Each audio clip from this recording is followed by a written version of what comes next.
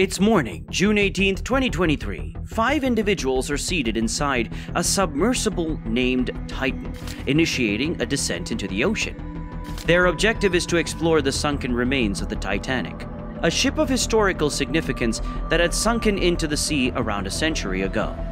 This form of adventure tourism is notably exclusive, with each occupant having invested over $250,000 for just a few hours of exploration. However, the steep cost is attributed to the Titanic's concealed location, precisely 3,810 meters below the ocean surface. As the submersible Titan embarks on its underwater journey, it requires about 2 hours to reach a depth of 3,810 meters. Unlike a conventional self-powered submarine that possesses the ability to autonomously navigate in and out of the sea through dedicated ports, the submersibles lack independent functionality. To immerse and retrieve a submersible, the assistance of a support ship becomes indispensable. In this context, the Polar Prince plays the pivotal role of the support ship, orchestrating and overseeing every aspect of the submersible's venture. Every 15 minutes during its descent, the submersible transits a signal to the support ship stationed on the sea's surface. This also serves as their exclusive communication link with the outside world. However, on the fateful day of June 18th, just 1 hour and 45 minutes into its dive, the Titan suddenly loses contact with the Polar Prince. Like this video and subscribe to the channel as we unravel what happens next to the human body when a submarine implodes. Despite the initial communication blackout, a glimmer of hope persisted, because there was time until 4:30 p.m. for the Titan to resurface independently. This was because in the event that the submersible became lodged underwater, passengers had a potential solution. They could tilt it from inside, maneuvering it back and forth to facilitate ascent. This could be achieved by strategically removing the ballasts, those weighty tanks filled with oceanic water. At 4:30 p.m., as the anticipated moment for Titan's resurfacing came and passed without a sign of the submersible, an air of concern settled in the support ship. After a brief period of waiting, the decision was made to escalate the situation. At 7:10 p.m., the U.S. Coast Guard was notified. The urgency was underscored by a grim reality. Inside the Titan, only a scant 96 hours worth of oxygen remained. With just 4 days on the clock, any rescue operation had a narrow window to locate the passengers alive. In maritime emergencies, vessels are often equipped with an emergency position, indicating radio beacon that aids in locating distressed ships. Fortunately, the Titan did not carry this life-saving device. Compounding the challenge was the realization that even if the Titan had somehow made its way back to the sea's surface, the passengers inside faced a dire fate due to depleting oxygen levels. The submersible lacked any means of internal access. Its door could only be secured and opened from the outside.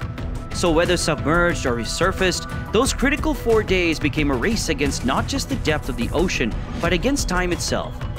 Furthermore, the search zone extended over an expansive 25,000 square kilometers. Imagine the daunting challenge of locating a minivan-sized submersible within an area 71 times larger than Las Vegas. Yet despite the immense scale, rescue teams risked their lives in pursuit of the missing Titan. The operation commenced with 2 American and 2 Canadian aircrafts, employing sonar technology to detect signals beneath the waves. Initially, 3 ships scoured the surface, but as time elapsed, additional vessels joined the search. Remote-operated vehicles were also deployed in an attempt to uncover any traces.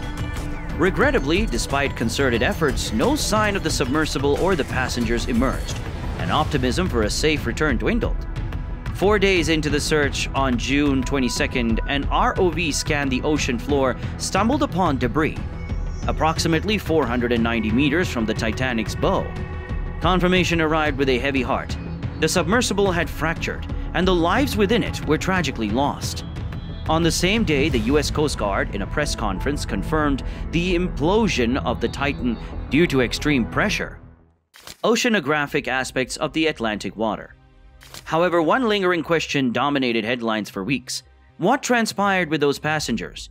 Well, to unravel this mystery, we must delve deep into the oceanographic aspects of the Atlantic water bodies.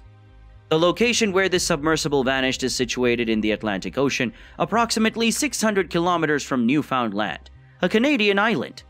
In this particular spot, hidden within the ocean's depths, rests the fragmented wreckage of the Titanic. The bow and the stern, now separated, lie roughly 800 meters apart from each other. To grasp the daunting depth of 3,800 meters, let's refer to a chart provided by the Washington Post. To put things in perspective, the iceberg that collided with the Titanic protruded 100 feet above the water's surface, extending several times deeper underwater. Recreational scuba divers limited to a maximum depth of 130 feet can only explore a fraction of the ocean's vastness. Beyond 650 feet begins a twilight zone, where only a minimal amount of light can penetrate the depths. After 1,000 feet, the area is marked by the deepest ever underwater rescue operation conducted at 1,600 feet. Descending further, a midnight zone begins after 3,800 feet, where absolute darkness prevails as the sunlight fails to reach this depth. Delving even deeper at 6,600 feet lies the area where the main wreckage of the Atom aircraft, a tragic Boeing 737 plane crash in 2007, was recovered. Continuing the descent to 12,500 feet, we can eventually reach the ocean floor, the resting place of the Titanic. At this depth, the pressure is an astonishing 378 times that at the surface, necessitating meticulous submersible design. However, the Titan's design, rather than following a meticulous approach, was inherently experimental. Notably, the glass providing a view to the outside world held the record as the largest viewport ever installed in any private submersible. The core structure known as the hull featured a composition of carbon fiber, a departure from the conventional materials of steel, titanium, or aluminum, typically used in submarines. And as if it wasn't enough, this venture into such depths of the ocean marked the first time anyone had examined the properties of carbon fiber under extreme aquatic pressures. Regrettably, the outcome of this disaster suggests that carbon fiber might not be a suitable material for this specific use case. On the seafloor, despite the havoc, the caps made of titanium remained unscathed.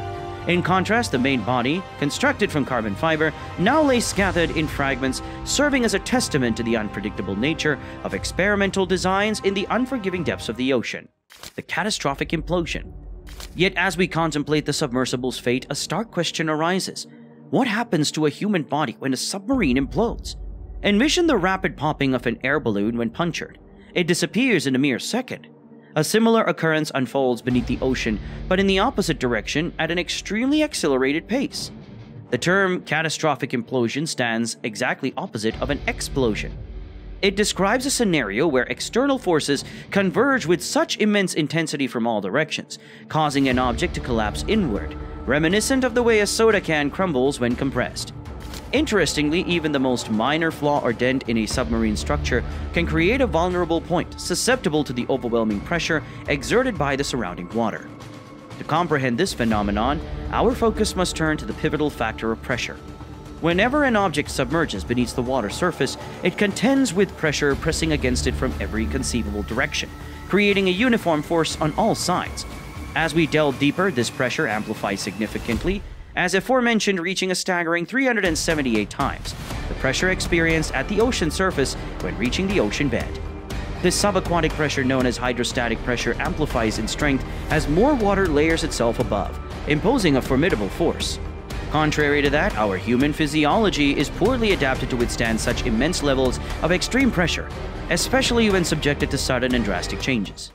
Human body's tolerance against pressure. On average, the human body can handle pressure of up to 50 pounds per square inch. However, at the deepest point of the ocean, the Mariana Trench, which reaches a depth of approximately 11,000 meters, the pressure is equivalent to a staggering 15,750 pounds per square inch. To comprehend the enormity of this pressure, consider the sensation of having 100 elephants standing on your head. That's the level of pressure one would experience at the ocean depth. Similarly, a person standing next to the Titanic shipwreck would endure a force of 6,000 pounds per square inch, which is nearly 120 times greater than the body's typical tolerance. Consequently, the body's various systems suffer immediate and catastrophic danger simultaneously. BBC Earth Lab conducted an experiment to illustrate the impact of pressure on the human body. 2 volunteers were placed inside an artificial pressure chamber, where a balloon shaped like a human filled with air was also present. This chamber was artificially subjected to high pressure, simulating conditions akin to descending toward the Earth's core. At the outset of the experiment, the balloon rapidly shrank in size. However, due to their human physiology, the volunteers' bodily fluids initially pushed their organs outward, resisting the pressure. But as they descended to a depth of only 14 kilometers, they encountered such intense pressure that it caused their voices to shift to a higher pitch. Subsequently, one of the volunteers attempted to solve basic math problems, but the immense pressure on the internal organs made it challenging. Nevertheless, it's crucial to note that this was a demonstration of air pressure beneath the Earth's surface. The situation becomes significantly more severe when we consider water pressure. For example, if we contemplate the scenario of the Titan submersible, which experienced a catastrophic collapse at the depth of 3,800 meters, that is 3.5 times shallower than the depth reached by the volunteers beneath the Earth's surface. The consequences were far more staggering. This collapse took place at an astonishing velocity of approximately 1,500 miles per hour, or 2,414 kilometers per hour, completing the implosion in just 1 millisecond. To provide some context, consider that the human brain typically reacts to visual stimuli in just 13 milliseconds, whereas a general stimuli takes approximately 25 milliseconds to elicit a response. Moreover, the entire process of perceiving and responding rationally usually takes between 150 to 200 milliseconds. This starkly highlights that the implosion on the Titan occurred between 13 and 200 times faster than the brain's capacity to process information. Likewise, the human brain processes information related to pain in approximately 100 milliseconds, which is nearly 99 times longer than the duration of the implosion event. In light of these time disparities, it becomes evident that the unfortunate individuals aboard the Titan had no chance to comprehend or experience the unfolding events. The events transpired too swiftly for the brain to even register or transmit pain signals, ultimately resulting in a painless demise. The hypothetical timeline: submersible's implosion in 1 millisecond. However, based on the speculations, we can draw a series of hypothetical events that would have happened in that 1 millisecond. Though the passengers were not able to experience it, still it helps us understand the catastrophic event step by step. In the first fleeting moments from 0 to 0.1 milliseconds, the implosion would have initiated with sudden and startling abruptness, potentially ignited by either a structural flaw or an external force bearing down upon it. This abrupt alteration in pressure would have triggered a cascading chain of events, instigating the submarine's dramatic inward collapse. From 0.1 to 0.2 milliseconds, as the harrowing implosion continued its inexorable progression, the internal pressure would undergo a near instantaneous and dramatic decrease.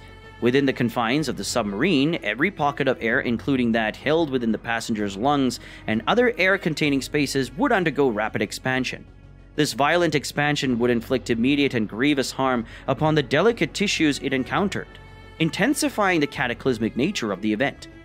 Between 0.2 to 0.4 milliseconds, the phenomenon of barotrauma would have exerted its toll on the passenger's well-being, impacting their ears, sinuses, and lungs.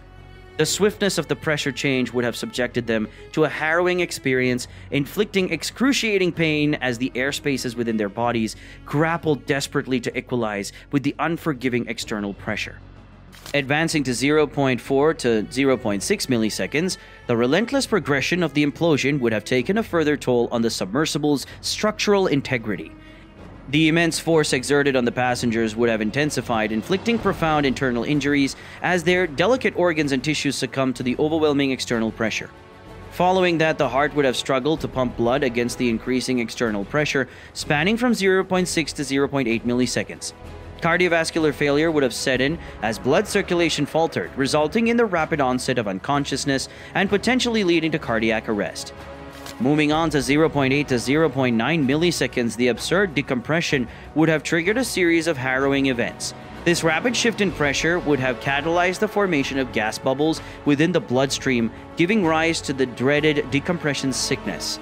This dire condition would have manifested in the form of embolisms, insidiously affecting critical organs such as the brain, heart, and other vital systems, further compounding the profound and tragic consequences of the submarine's catastrophic demise.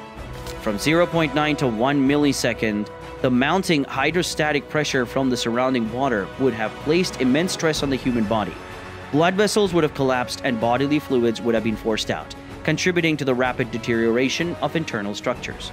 Finally, from 1 millisecond and beyond, the submarine, now reduced to debris, would have continued to collapse under the intense pressure. The passengers' bodies would have become estranged within the wreckage. Inside the submarine, the air might have contained a concentration of hydrocarbon vapors. When the hull finally collapsed, the air would have spontaneously ignited, leading to a subsequent explosion following the initial rapid implosion. Temperatures would have soared dramatically, potentially reaching levels akin to the surface of the sun, up to 5,000 degrees Celsius. In an instant, the explosion would have engulfed all the crushed fragments, potentially reducing them to ashes and dust. As unfortunate as it would be, this disintegrated mass, accumulating roughly 900 pounds, with the 5 individuals on board, each likely averaging 180 pounds, would seamlessly blend with the water, morphing into a poignant addition to the marine ecosystem and etching itself into the enigmatic catalog that endures beneath the deep, dark, and mysterious oceanic blues, continuing to fuel our explorations. Care to join us on this captivating journey? How do you think the aftermath of a submarine implosion affects the intricate cycle of life in the ocean depths? Share in the comments below and let's unravel the depths together. And if you haven't already, consider subscribing for more intriguing explorations.